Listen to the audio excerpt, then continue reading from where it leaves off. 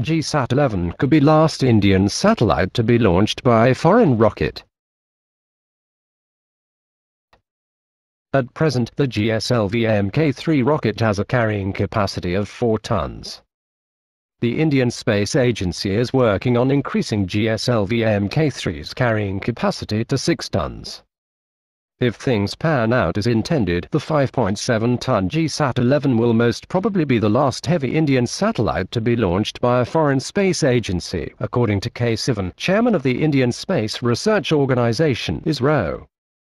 The GSAT-11 communications satellite will be launched by Arianespace's Ariane rocket soon. We are working on a dual concept, increasing the carrying capacity of our heaviest rocket, the 640-ton geosynchronous satellite launch vehicle Mk3 GSLV Mk III to 6 tons, while producing high-throughput and lower-weight communications satellites, said Mr. Sivan. He said nearly 60% of the satellite weight consists of onboard chemical fuel, and by opting for electric power for maneuvering in space, the mass of the satellite will be reduced. The Indian Space Agency had tried electric propulsion in its GSAT-9 satellite. At present, the GSLV Mk III rocket has a carrying capacity of 4 tons. The Indian Space Agency is working on increasing GSLV Mk III's carrying capacity to 6 tons. Now most of the satellites will be contained to 4 to 6 tons, Mr. Sivan said.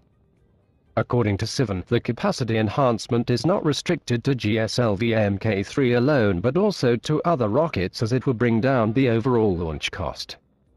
But that doesn't mean ISRO would freeze development of higher payload rockets.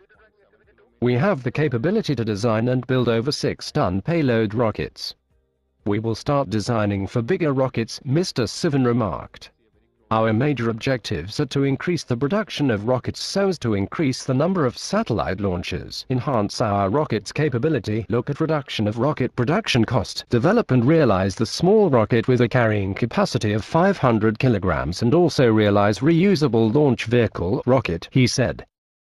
According to him, to increase the production of rockets, the space agency is looking at transferring the technology for making polar satellite launch vehicle (PSLV) rocket to industries. We are working out the methodologies like joint venture from that purpose, Mr. Sivan said. That part, ISRO is also open to transferring the technologies developed by it to the private sector for commercialization and wider use. For instance, we will be transferring the technology for making lithium-ion battery that could be used to power automobiles, he added.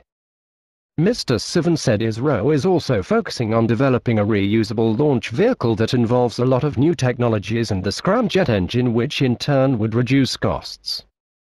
According to him, the first half of 2018 will be busy with the launch of Chandrayaan-2 moon mission, GSAT-6A, and the navigation satellite as the replacement for the first of the 7 navigation satellites.